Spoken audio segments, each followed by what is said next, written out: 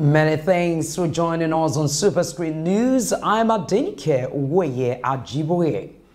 President Bola Ahmed Tinubu says the Supreme Court's judgment that upheld his victory has further strengthened his commitment to continue to serve all Nigerians, irrespective of political persuasions, tribes, and faiths, with honor and total respect for diverse opinions. The president said this Thursday at the presidential villa in Abuja, saying the renewed hope agenda for a greater and prosperous Nigeria has further gained momentum, assuring that he will continue to work to build a country that meets the collective yearnings and aspirations of its people. The president charged all to continue to build the country together, adding that the strength of diversity of Nigerians must now compel citizens in directing their energy towards building a stronger, united, and more prosperous country. The president further hoped that the spirit of patriotism will be elevated into supporting the present administration to improve the living conditions of Nigerians. The president also expressed the willingness to welcome the contributions of all Nigerians in order to foster and strengthen collective progress. Yeah, I'm prosperous Nigerian, and that's my belief. Now that your mandate is short, sir, and Nigerians are now waiting to see what comes out from this administration. So how are you rewarding Nigerians with the mandate they've given to you, Your Excellency? I've started from day one to work hard, regardless of, the court cases, okay?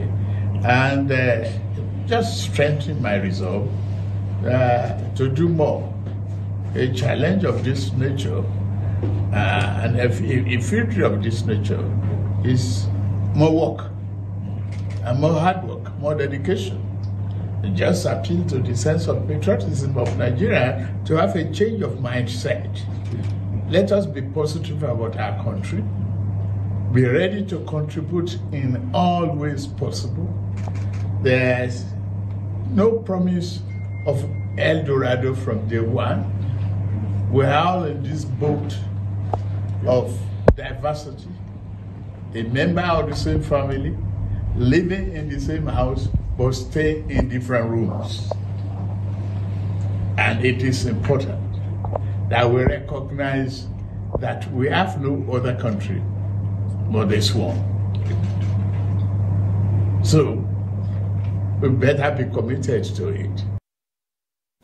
President Tinubu, however, said that the Apex Court has done justice to all issues put up for considerations in the petitions on the merits of the law without fear or favor.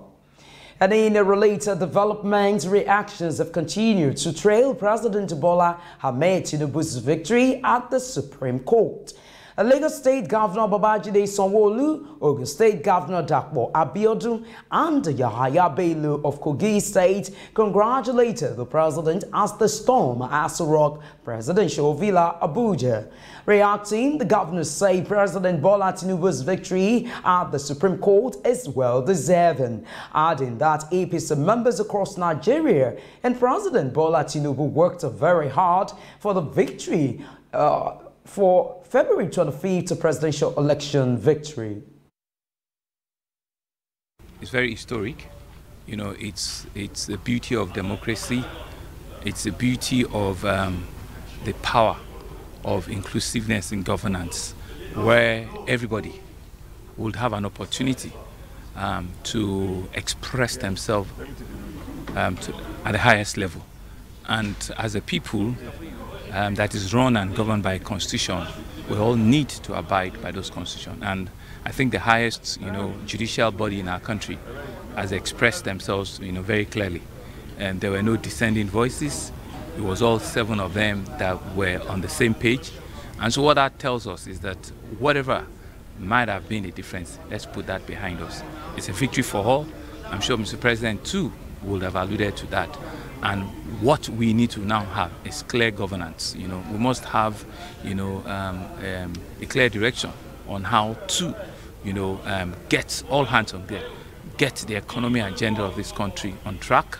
Let us put whatever differences, political or otherwise, and let us rally around this administration, for the benefit of Nigerians. What they did today was being observed worldwide, and it speaks to the fact that in Nigeria we are guided, by the rule of law, and that Supreme Court is a Supreme Court that compares to any Supreme Court anywhere in the world. They've dispensed with this case. They've done so in line with global best practices. And there's no doubt left in anybody's mind that is now a closure. Our opponents can now go to sleep, or they can now congratulate our president. And if they actually did mean well for this country, you aspire to an office because you believe that you can offer the country the representation that it deserves. But it must not be a do or die.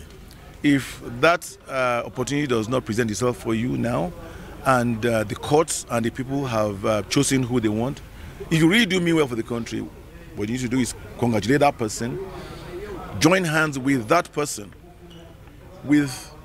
to ensure that what you want to do is achieved, that the common man gets the best of governance. Now, our president can now be focused on the task of governance. All the distractions are behind him. He has a lot of work to do. This particular decision of today of the erudite jurists have further enriched our jurisprudence. And as well, it is clear, crystal clear to all Nigerians that our president won this election free, fair. And I congratulate INEC as well for a job well done. It couldn't have been better than this at this time, even though there are areas of improvement.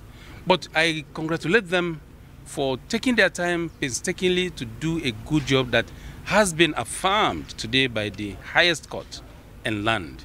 I congratulate all of us.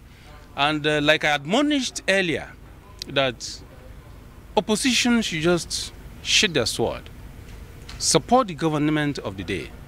If Mr. President succeed, it is Nigerians that succeed. And we are praying and working hard that Mr. President should succeed, because when your leader succeeds, it touches on all the followers. So we are praying that Mr. President is going to succeed, is going to deliver dividend of democracy to Nigerians, and Nigeria is on the path of the renewed hope that he promised us earlier. So I thank you all.